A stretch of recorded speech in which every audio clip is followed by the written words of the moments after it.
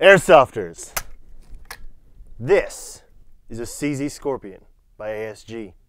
The CZ Scorpion is a very, very popular compact submachine gun in many of the Eastern Bloc countries. It is a favorite of many private security and contracting companies in the Eastern Bloc, and that's partly due to the fact that its size makes it easy to conceal, but also because of the size round that it shoots. It's very easy to control and fire accurately.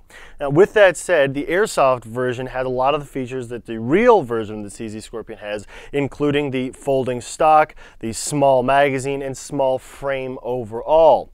The ASG CZ Scorpion features a metal lower receiver as well as a polycarbonate upper receiver, an integrated set of adjustable sights, and a polycarbonate pistol grip.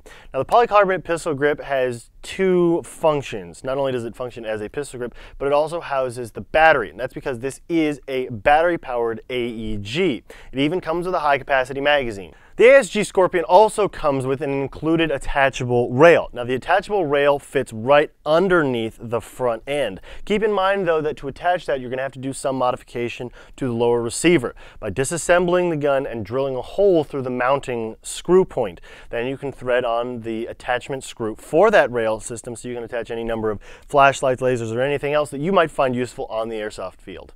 You might recognize this bad boy from several famous Hollywood movies, including Face Off, Ronin, The Matrix, Equilibrium.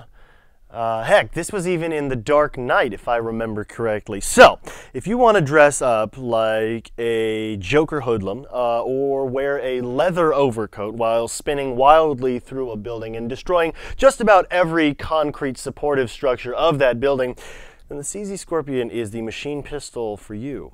To find out more information about the ASG CZ Scorpion VZ61, you can find it on our website at Evike.com, or come on into the store and try out this bad boy in our shooting range.